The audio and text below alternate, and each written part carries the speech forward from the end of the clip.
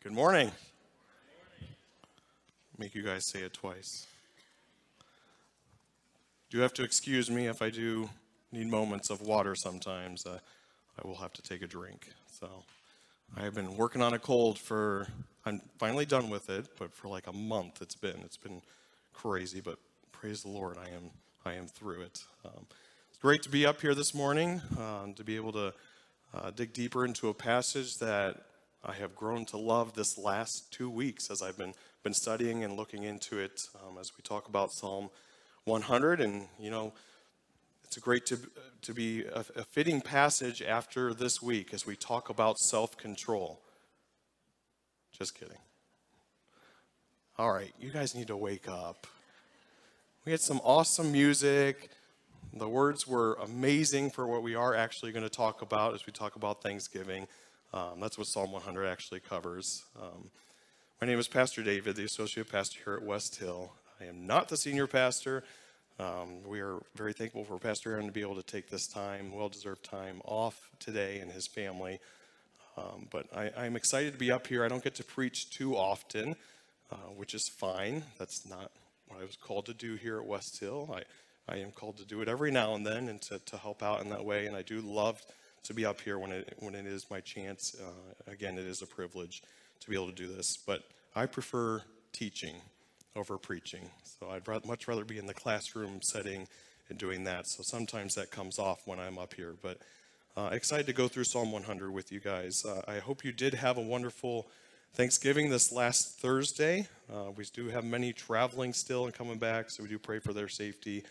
As I looked at Pastor Aaron's sermon layout for this year, I did realize that he was not going to cover Thanksgiving. I don't know if that's because he was saving it for me for this day, but as I prayed and sought the Lord out about what I should be talking about today, obviously that came to my mind, and as I searched out some scriptures and what to preach about, Psalm 100 was one of the first ones, and I'm like, oh, this is amazing, this is perfect. The 5 verses that it covers, just an awesome 5 verses, and excited to go over that with you guys. So the title I landed on today was Joyful Thanksgiving, and it kind of goes along with our theme for this year of joyful living. That's been our theme for the whole year. That's what the banner out in the foyer says, is joyful living. So today we're going to talk about joyful Thanksgiving as we go through Psalm 100. It's interesting to think right at this time of the year, we have a holiday that allows us to take a break and to get together with our family, allows us to be surrounded by loved ones, it reminds us to give thanks. We have the holiday to celebrate because the Pilgrims and the Native Americans, and be able to have that feast as they gave thanks to God for providing for them. And amongst all that Thanksgiving, it's turned into shopping. Which, that's how it is in this country. U.S. holiday, time to shop. U.S. holiday, more shopping. Got Christmas coming up, shop. Easter, let's go shopping.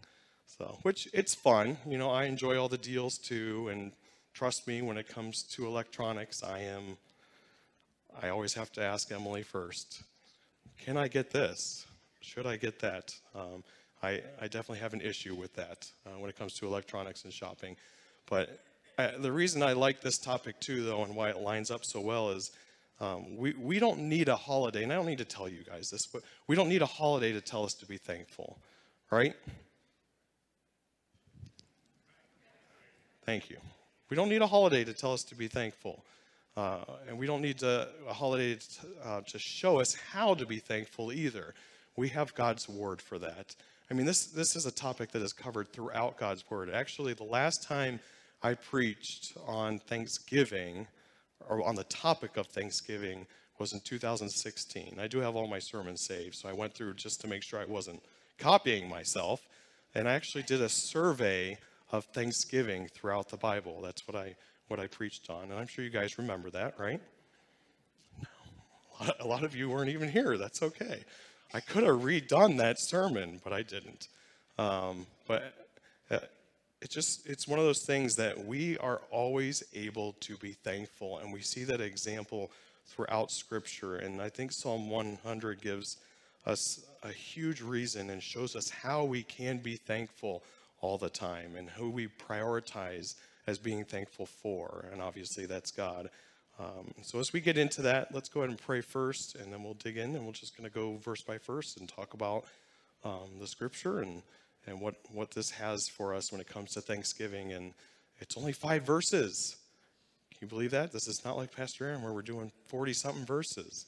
It is only 5. So no, let's go to the Lord in prayer. Lord, we give you thanks for this day. We thank you for this time of the year. We do appreciate being able to be reminded and to take a break and to slow down to be thankful. And so, Lord, as we're here today, I pray that we would remember why we can be thankful, the true reason that we have this thankfulness in our hearts and where it should be directed towards and how we can use it, Lord. And we just ask for you to bless this time that we have together, and Lord, that it be your words and not mine. Lord, we thank you for all these things. In Jesus' name, amen. Drink. All right, Psalm 100. Let's read it together. It says, "Make a joyful noise to the Lord, all the earth. Serve the Lord with gladness. Come into his presence with singing. Know that the Lord, he is God. It is he who made us, and we are his. We are his people and the sheep of his pasture. Enter his gates with thanksgiving and his courts with praise. Give thanks to him, bless his name, for the Lord is good. His steadfast love endures forever, and his faithfulness to all generations." So as we read this, I want you to keep thinking about, how do we have joyful Thanksgiving? And notice how I didn't say a joyful Thanksgiving. That's over. Thanksgiving is over. So how do we continue to have joyful Thanksgiving? How can we be thankful at all if we don't first recognize who we should be giving thanks to first? And I think that's what I love most about this psalm, is it gets into that quite a bit of who we should be giving thanks to first. This psalm would have been known really well to the Israelites. Just to give a little background to it, it focuses on God and how we can respond to him as well. The heading on this psalm actually means, more literally, thank offering. With the context of the psalm, and it's also linked to Leviticus, many commentators see it as a title that should be giving, or a title that is Thanksgiving Sacrifice. So a Thanksgiving sacrifice. They believe it was probably sung in connection with temporal sacrifices. Obviously not the only one they would have sung for that, but oftentimes after this was written, they would have used it on their way to the temple or in progress for the temple and giving sacrifices, a Thanksgiving sacrifice. Verse 1 not only talks to Jerusalem and the Israelites, but it says all the earth. Now, we're not in verse 1 yet. I'm just pointing it out. There's no exception here. So as we read through Psalm 100, we have, yes, it is directed toward the Israelites, towards Jerusalem, and it's a psalm for them, but also the concepts in it, the things that we can learn from it as well. There's obviously lessons for us as well. It's lessons that we see throughout Scripture. Again, it is 5 amazing, beautiful verses packed into one little chapter, and I love it. So let's start with verses 1 and 2. The first point that I have is have a joyful attitude. So as we're reading these, you need to think, how can I have a joyful attitude? Verses 1 and 2 say, "Make a joyful noise to the Lord, all the earth. Serve the Lord with gladness. Come into his presence with singing." We have already done that today. That's what I love about the songs and what Andrew picked out. A lot of the words that were in the songs that we sung today were points that come from these scriptures as well, whether it was on purpose or not. I mean, it doesn't matter. Those themes are in there. And some of the words that we were singing up there, I'm like, oh, that's verse 1. Oh, that's verse 3. Oh, that's verse 5. So it's neat just to see that in there. Make a joyful noise to all the earth, to the Lord, all the earth, is repeated through the Psalms. The closest one being Psalm 98:4. So it is a phrase that you see oftentimes. The meaning here for make a joyful noise is to give a glad shout. Anybody shout today this morning? Give a joyful, hey, there we go. Amen. Wow. So that's what it is. It's almost like loyal subjects would do this as their king approaches the throne, as the king is arriving in front of them. There's a joyful shout. And you are coming to the Lord and giving praise to him with a joyful shout. I guess my question is, why wouldn't we want to do this? And again, not that you have to shout, but why wouldn't you want to come and sing praises to God? What an awesome thing that we're able to do. So again, not only are the people of Israel called to do this, but all the earth. We are all called to have a joyful attitude, to make a joyful noise to the Lord. And we see this connection in the New Testament as well. Hebrews 13:15, which I have for you. Hebrews 13:15 says, through him, then let us continually offer up a sacrifice of praise to God. That is the fruit of lips that acknowledge his name. Through him, then let us continually offer up a sacrifice of praise to God. That is the fruit of the lips that acknowledge his name. The one key word in there, continually. Continually, continually. How do we continually offer up a sacrifice of praise to God? This doesn't mean that we always have to be walking around singing to God and praising him. As I'm writing my notes and stuff, I'm like, oh, this could be like a musical. We should be walking around like a musical, always singing. Now, this does happen in my house sometimes, where we will just walk around and everything becomes a song. All right, those aren't necessarily praises to God, but it just made me think of that. That's not what it's talking about here necessarily. It's, again, that idea of having a joyful attitude, of always giving praise and thankfulness to God as you go about your day. Do we have the mindset, the joyful attitude throughout the day? That's the continualness as we go throughout our day. This worked in perfectly. Friday night, we were heading over to Seth and Dana's to hang out with them, our family, and they don't even know that they made it into my sermon. It's such a privilege. I'm just kidding. I'm teasing. They're like, it depends on what it's about. So we were heading over to their house. That's all it is about, you guys. And before I left, I told Emily it'd be really cool to see some of the lights that people have already put up, and mostly because I wanted Judah to see them. Judah's at the age where he's starting to notice those things more, where I can talk to him and be like, hey, are you excited to see the lights on the house? And he'll respond and say yes. And I just thought, oh, that would be awesome. But as we left and we're pulling out and heading down Revere here, I completely forgot about it. I mean, that's not abnormal for me. It just completely left my mind, and we're heading down, and we get to Sand Run, and I just took a right. And normally I wouldn't take a right. Normally, to get to their house, I would keep going straight and get down to Ridgewood and get on to Jacoby. Now I'm telling everybody where you live. But that's the route I would go. But I took a right on the Sand Run. And as I took a right, there they are. There's one house down there that has a lot of lights, and that's the one I wanted to show Judah. And so as we took the turn, it's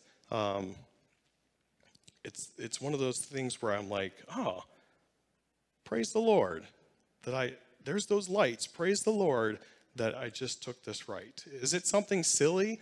Yes. But I verbally said, praise the Lord, or thank you, Lord, for taking us this way. It was just a reminder to me, like, hey, we need to give God thanks for those small, silly things along with the big things. I think oftentimes when it comes to when things are going well or something funny or whatever, we will forget or skip on giving God the praise and the thanks that he deserves. But he's involved in every aspect of our life, and we need to remember even those small, silly things to be giving thanks to. And I think that's that attitude of giving praise to him in all areas of our lives. This in turn then, as we continue to read in verse 2, mentions it will lead to serving the Lord with gladness. So having a joyful attitude, praising him, leads to serving him with gladness.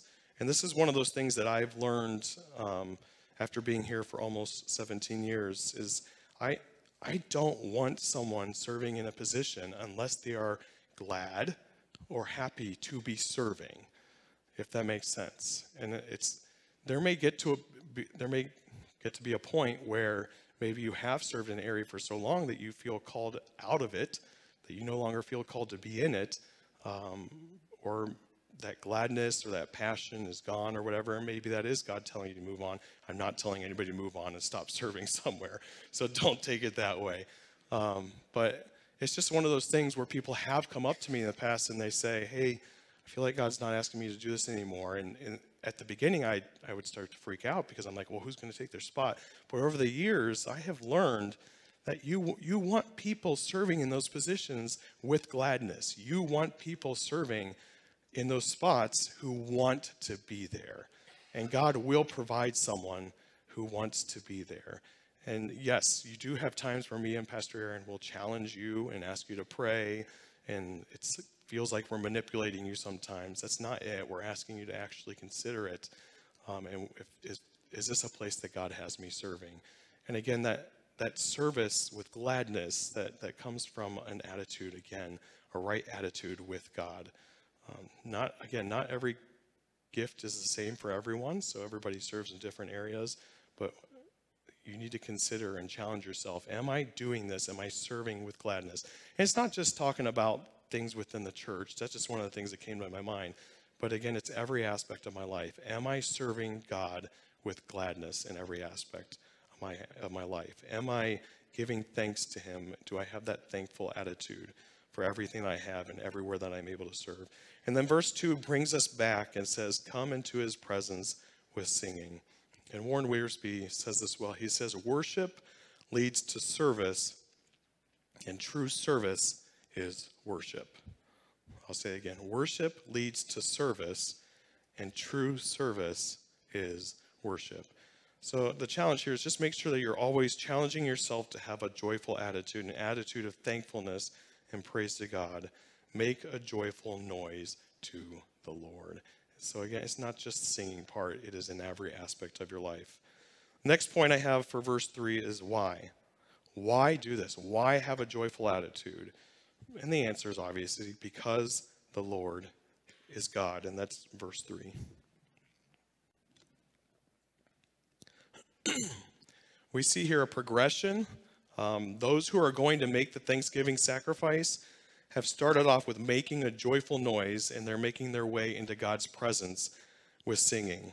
Now, the psalmist presents a reason why. Why all this fanfare? Why the worship with gladness? Why sing for joy? Why all this? Why in verse 4 do you enter his gates with thanksgiving? Well, because the Lord, he is God. Verse 3 says, know that the Lord, he is God. It is he who made us, and we are his. We are his people and the sheep of his pasture. This section of the Psalms is a reflection, a great reflection of Deuteronomy 6, 4 through 9, which I also have up there for you to follow along with me. Deuteronomy 6, 4 through 9 says, hear, O Israel, the Lord our God, the Lord is one. You shall love the Lord your God with all your heart, with all your soul, and with all your might. And these words that I command you today shall be on your heart.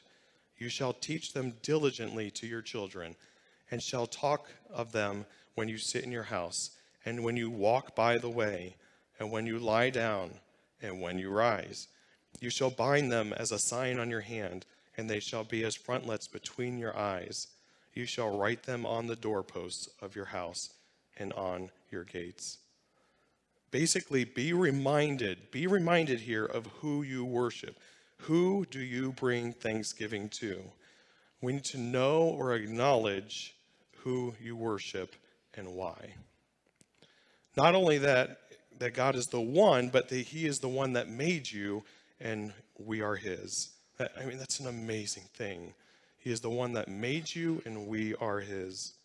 You have nothing because of yourself. And another concept that we have a hard time with. You have nothing because of yourself. It is only because of God. I have a hard time with that and thinking of that. Oftentimes, again, as we get comfortable in our ways, we comfortable with what we have in our living situations, or life is going well, we oftentimes, again, forget to give thanks where thanks is due and that praise to God when it comes to those times when it's going well. we need to remember that we only have it because of God. So not only that, the Israelites are also in this psalm being reminded that they are his people. But in addition, they're being told the sheep of his pasture. This imagery is one that continues on through scriptures, even into the New Testament, the Gospels, Hebrews, 1 Peter. There's many more books and letters that have that imagery in it well. As we move into the New Testament is with Jesus as the great shepherd, a concept that we could go on forever preaching about. Wiersbe again hits it on the nail with this phrase that he has, or this paragraph. It says, this verse is a simple statement of faith. Jehovah is God, creator, redeemer, and shepherd, and we are submitted to him. If the sheep do not submit to their shepherd, they will stray into danger. So again, why? Because the Lord is God. He is the one and only God.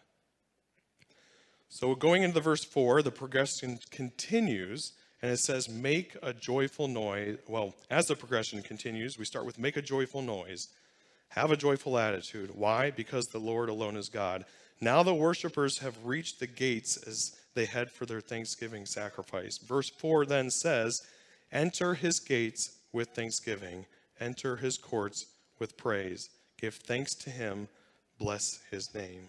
Obviously, that's where we get that song from, that hymn, enter his gates with thanksgiving in our hearts, enter his courts with praise. A great song. My point for verse 4 is thank the Lord first. Thank the Lord first. Again, getting the right priority in our heads. Obviously, we want to show thanks to others, give thanks to others, but our priority should be to always give thanks to the Lord first.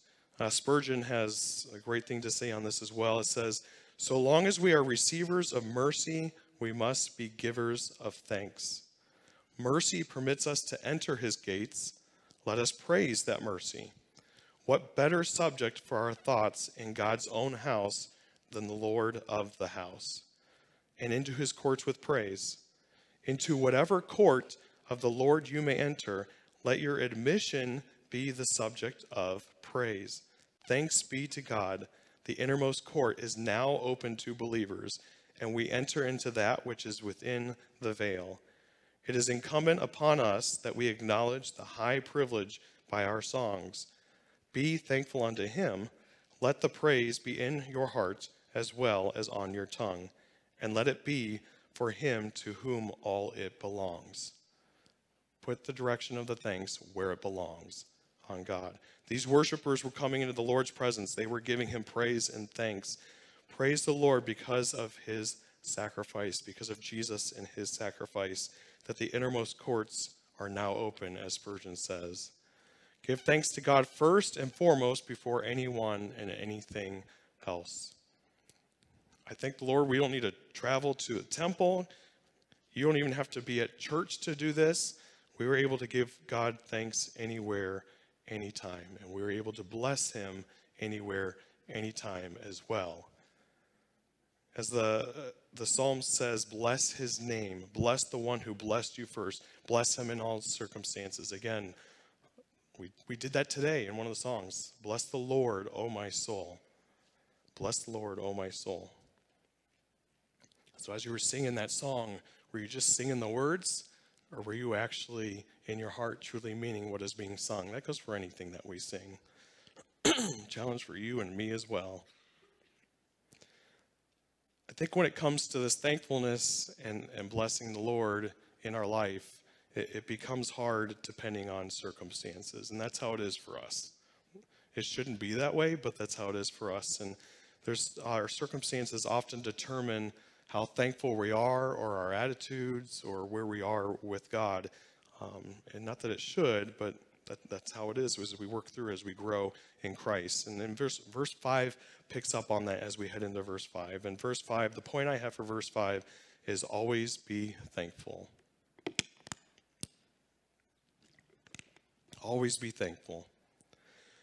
The psalmist finishes for those who are heading to give their thanksgiving sacrifice, stating more of who God is and his character as they're giving thanksgiving. Verse 5 says, for the Lord is good. His steadfast love endures forever, and his faithfulness to all generations. We have a good, reliable, faithful, merciful, loving God who does not change. Amen? Why wouldn't we always be thankful for that? Why can't we, in any circumstance, find some sort of hope to be thankful for that? When you have a relationship with God through his son Jesus, you know about the character of God. We may not always acknowledge it, but you know it. You know it through experience, through your relationship with him, and you know it because of God's word and what his characteristics that are listed in here. You know who God is. And one of them is, for the Lord is good. We have watered down that word so much in our language. How are you feeling? Good. How was your game? Good. That's what I get from my kids sometimes. How was this? Good. I do it too. How'd you like that movie? Good. What was the best part? Good. I actually have had that with kids and Awana and stuff. How are you feeling? No, what was it? It was just like that. It was a question you would ask, and there's no way you could answer with good. And the kid would always answer, good, good. Here it is, for the Lord is good, meaning merry, pleasant, desirable, efficient, friendly, kind, morally good. We are to bring praise and thankfulness to God because of his goodness. Again, always be thankful. 1 Thessalonians 5:18, I believe I have that up there. Yep. It says, give thanks in all circumstances, for this is the will of God in Christ Jesus for you. This verse is part of Paul's final instructions, his conclusion for the believers in Thessalonica as he's wrapping up the letter to them. It's applicable to all of us as well as we look at who God is and what he has done for us.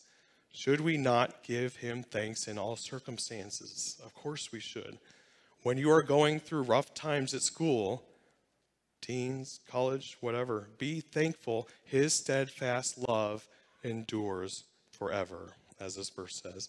When you're going through illness that seems hopeless, be thankful. His steadfast love endures forever. When you're going through rough times at work, be thankful. His steadfast love endures forever. Whatever it is, be thankful. His steadfast love endures forever.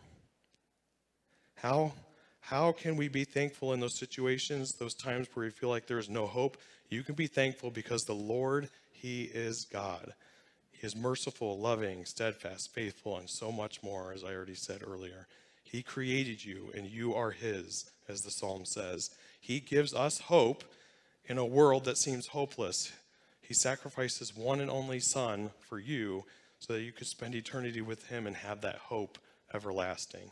So no matter what the circumstance, good or bad, big, small, silly, whatever it is, always be thankful to God and hope that your light might be a light to others who feel hopeless. See, it's not just about you in this psalm or whatever it is, and whatever we learn. As you apply what God's word is in your life, you are a light to others, and then it applies to others around you. Are you a light to those around you? Especially as we head into this Christmas season, as it's on people's minds. I know it's more shopping, but as it's on people's mind, they're still thinking about Christmas and what it's about, and you have a chance to be that light to others, no matter what is going on in your life, to be thankful and to be that light of hope, and be able to explain what that is to others around you. So let us remember as we conclude here that it's not just about a holiday where we have a joyful Thanksgiving.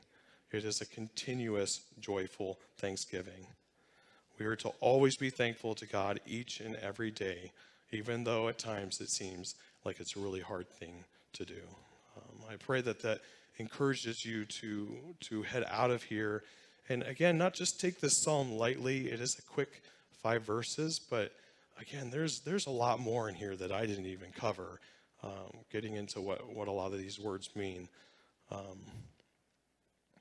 Read through the Psalms. They're good. The Psalms are good, not just this one. There's more Thanksgiving Psalms as well that are able to apply to your lives. And again, be that light to others around you. As I close in prayer here, we are going to sing some more. So as the verses say, let's make a joyful noise together here in a moment. As we head into the next season of Christmas, we have some more songs to add towards that theme to sing as well. I love the words of one of the new songs that we have. It's a great song. So really think about the lyrics as we're singing and bring that praise and that thanks to God as you are lifting him up in praise. Don't worry about those around you. Sing to God and give him the praise that he deserves. Lord, we give you thanks for this day. We thank you for this time together. Lord, as this psalm says, Lord, we are to give you praise and thanks always, and that is a hard thing to do. So as we head out of here, Lord, I pray that we would stay focused on who you are, your characteristics, and what you have done in our lives, that we would remember that, and we would seek your word out, and that we would read and be studying scripture so that we can be reminded of who you are and give you the praise and the glory that you deserve. And Lord, that we would direct our thankfulness to you first and foremost, and then from there, that it could spread out to others, and that we could be a light to them. Lord, we love you. We give you thanks for who you are. We thank you for this time that we had this week to be with others that we love and to be just to slow down. Well, Lord, I pray that we would take those things that we've learned and be able to apply them the rest of our life. We pray this in Jesus' name. Amen.